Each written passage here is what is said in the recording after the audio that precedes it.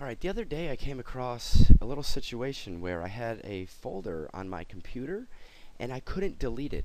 I got this error message here on the left. It said, could not find this item, item not found. Try again, it didn't work. Cancel, it didn't work. Rename the folder, I tried to rename it and it just said the source and destination files are the same. It's giving me all these problems and I couldn't get rid of the file, and I actually had to restart my computer to get out of this infinite loop I found myself stuck in. So I'm going to show you how to get rid of this file or folder that's giving you this problem. I did a lot of research and I found a really easy way to do it. So the first thing that I need you to do is click on Start and then type in CMD or command prompt. So CMD, start that up. And the first thing that we need to do is navigate to the folder where our files or folder are that are giving us this trouble.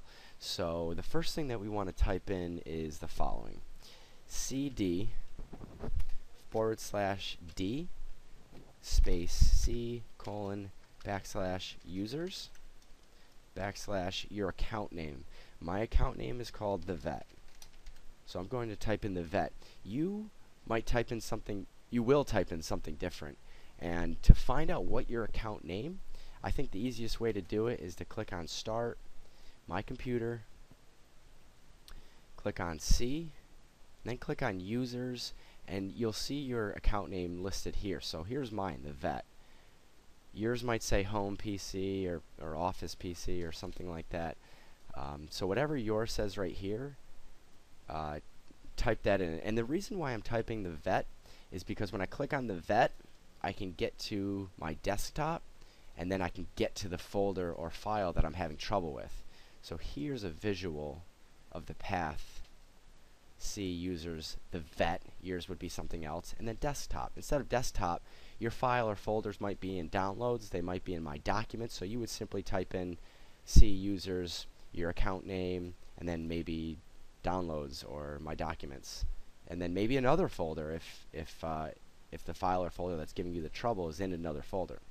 And so we're going to take this address and we're basically typing it in right here. So C, users, the vet, desktop. And once you type in that that address in here, just click on enter, and then the next thing that we're going to type is dir space / X, and that's going to list everything in my desktop folder, including the file or folder that I can't delete. So here it is right here, this folder won't delete, and it's shortened the name down. And so what I'm going to do now is delete this file right here manually, and so I'm going to type that in. What I'm going to type is rmdir space / q space / s, and then I'm going to type in this name right here. So I'm going to type in THISFO_1, and when I click enter, you'll see this folder disappear. So 3, 2, 1, enter, and there, the folder disappears, just like your folder will disappear, or your file will disappear, and you won't have to deal with this item not found problem where you can't delete the file or the folder.